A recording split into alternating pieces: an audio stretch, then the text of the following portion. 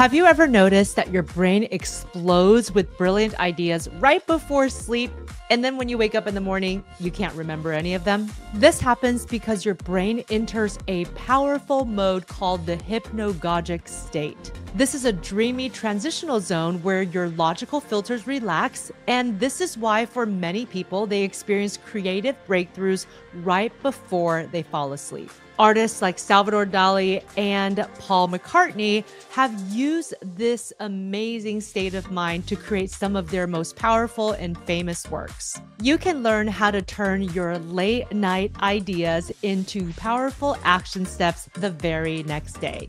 Here's a simple fix. Try keeping your phone or a notebook right next to your bed, and the minute you have these creative ideas, jot it down or record a quick voice memo. It's okay if the jotting down and the documenting is rough, because sometimes all you need is just a spark to remember the full creative idea. Those half-asleep thoughts can really turn into some amazing projects and help you to fulfill some of your greatest goals.